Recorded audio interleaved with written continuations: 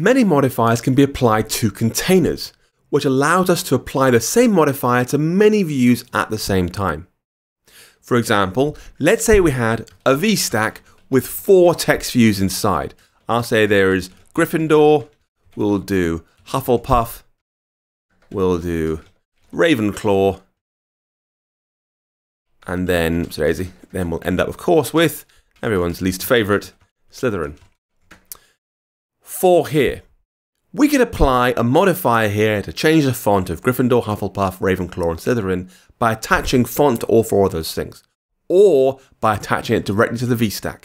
I could say .font.title, and that'll apply to every one of those views inside the VStack. This is called an environment modifier, and it's different from a regular modifier that's applied to a view. Now, from a coding perspective, these things look and work the same. However, they behave differently slightly because if any one of these views wants to override that modifier, it can do so, and the child's version takes priority. For example, we could say, let's say your favorite is Gryffindor. We could say, well, Gryffindor has a font of .large title. That one is different. The child's modifier takes priority over the parent's modifier.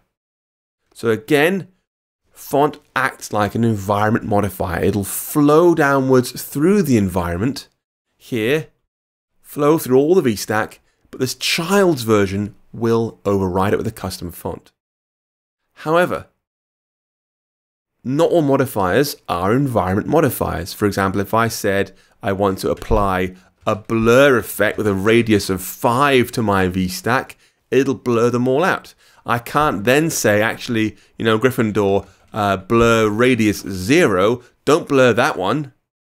That's not how it works. It's a regular modifier, so any blurs are applied to all child views immediately.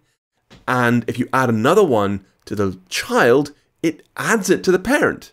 So I can have another 5 here, for example, that's fine, or another 50, also fine, but I can't replace the parents. It becomes cumulative. Now, to the best of my knowledge, there is no real way of knowing ahead of time which modifiers are environment modifiers rather than regular modifiers, other than reading the documentation to look where it's mentioned. If you go to font here and open up the quick help on the side, it will hopefully somewhere in here say this. Here we go. So font information flows down through the view hierarchy as part of the environment, unless overridden at the level of individual view or view container. And so you've got to read into it a little bit as you go. You'll get a sense for it over time, which ones add up, which ones let you override. Honestly, I'd still rather have them than not, because it is so much easier to apply one modifier to a whole container at once, rather than copy and pasting the same thing into multiple places.